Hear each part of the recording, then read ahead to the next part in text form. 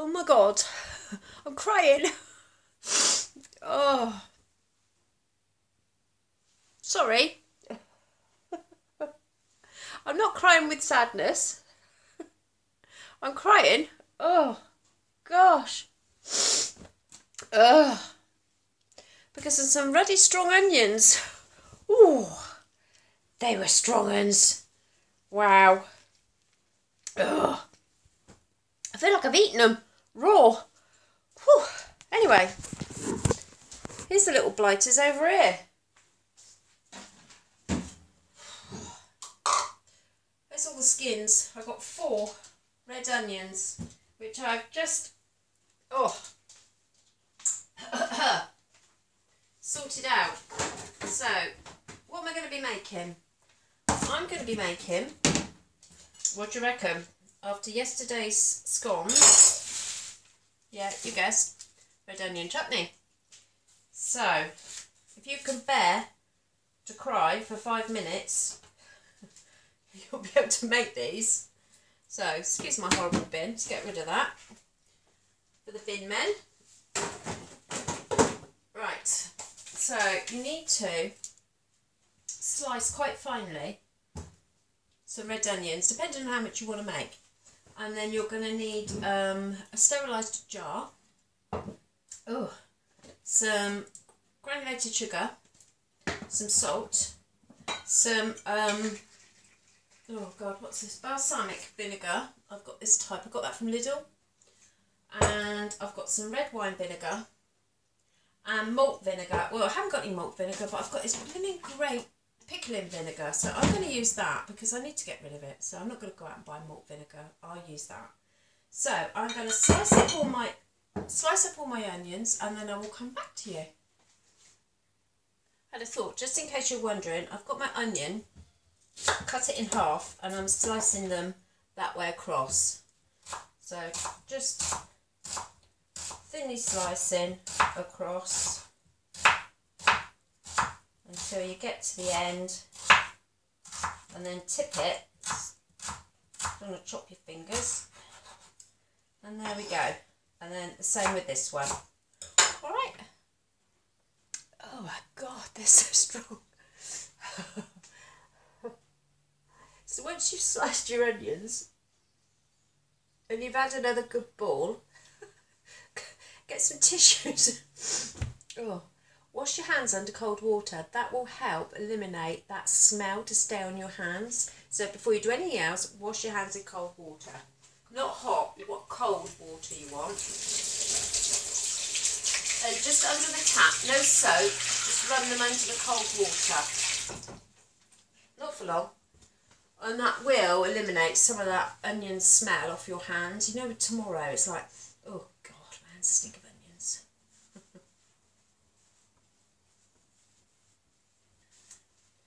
Right, so I'm now going to put my onions in a big pan with some spray light.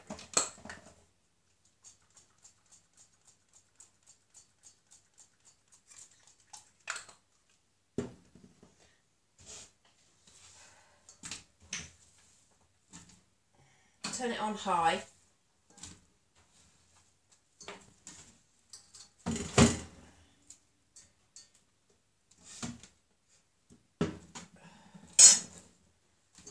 Oh, get them all in.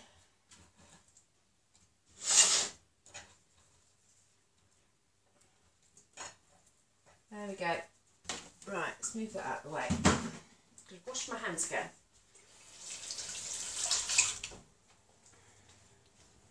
For some reason my record is flashing at me and I don't know why it's doing it, so I'm hoping this is going to blooming record. Right, so I've got my onions on. I'm going to cook those down. I'm going to put the lid on. Cook them down so they start going on, taking on a nice colour, and then I'll come back to you. Give them about 10-15 minutes. Right, sorry, I'm at my breakfast. I've got some overnight oats. I don't normally eat overnight oats. I normally have overnight bran flakes, but I've run out, so I'm having overnight oats with strawberries, cherries, blackberries, and I've got a fruit flavoured yoghurt in there and some almond milk. So I made that last night, obviously, overnight. Anyway, Onions. Here's our onions. They're starting to colour, as you can see. Can you see that? Yeah? Starting to take on some colour. So we're now going to add the rest of our ingredients. So I'm just going to take it off because I don't want it to sizzle up when I put in the vinegars. So get a teaspoon. Now, and garlic. I'm going to put some garlic in there. So put my garlic out. I've got four good sized garlic. So crush those in. If you haven't got fresh garlic, then just use garlic paste, puree, garlic salt, whatever you've got really. I tend to find the garlic salt isn't that strong. Not for me. I put quite a lot in.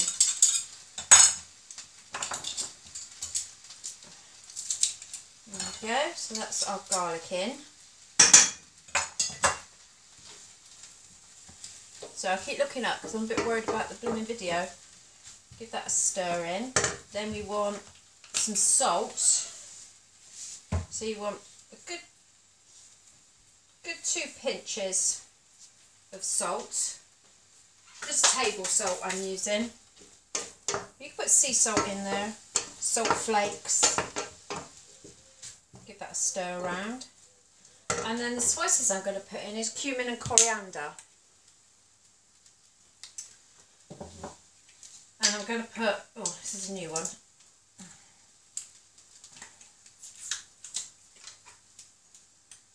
God.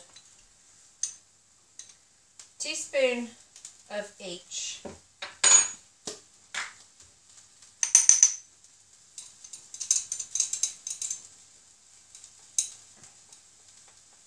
Oh, honestly, teaspoon don't fit in and they don't want to come out.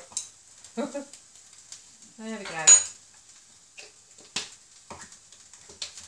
Then, give that a stir.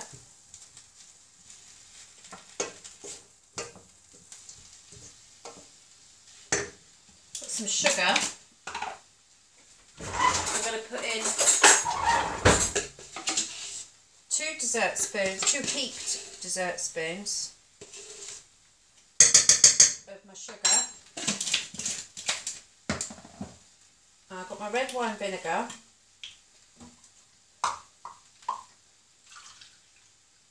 Put in a cup, just under a cup of red wine vinegar.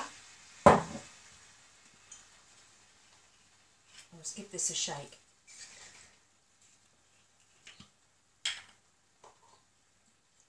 Half a cup of balsamic. Mine's quite a watery balsamic. Half a cup of that. And then I've got my white vinegar. And just under a cup of that going in. Then I'm going to pop it back on the heat and bring it back up to the boil. Give it a good stir around. And I'm going to crack in some pepper as well. Now I'm going to put the lid on that. Once it's come up to boil, I'm going to turn it down and simmer it for about 30 minutes until it's gone really thick and all that water, not water, the liquid has evaporated, because at the moment there's quite a lot in there that you can see. So let's get that back on there. Put the lid on, bring it up to the boil, turn it down to simmer, leave it half an hour, and then we'll come back to it. Right, it's been about half an hour and all the liquid has nearly gone. There's a tiny little bit in there if you squeezed it, but it's still not caramelised enough for me. So I'm going to keep cooking it down. I will keep timing it. I have taken the lid off because I think it will caramelise thicker without the lid. Quicker and better, I think. So I've still got it on, so I'll come back to you in 10 minutes and show you where we are with that. Right, so I think we're there. That's me looks pretty much how I want my chutney to look. It's not as dark as a lot of chutneys, but I didn't use malt vinegar. I used white vinegar, so that's probably why it's not as dark. But I'm happy with that consistency and that colour. So I have changed my jar for one like this because I think it'd be easier to get it in and out of. So I'm just going to get a spoon and I'm going to jar it up.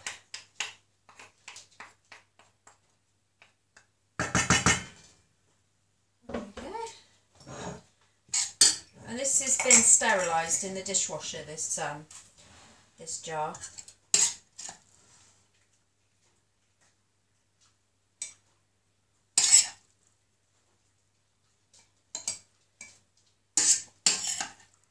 I mean, I haven't got masses, but there's only 2 of us, so, you know, I don't want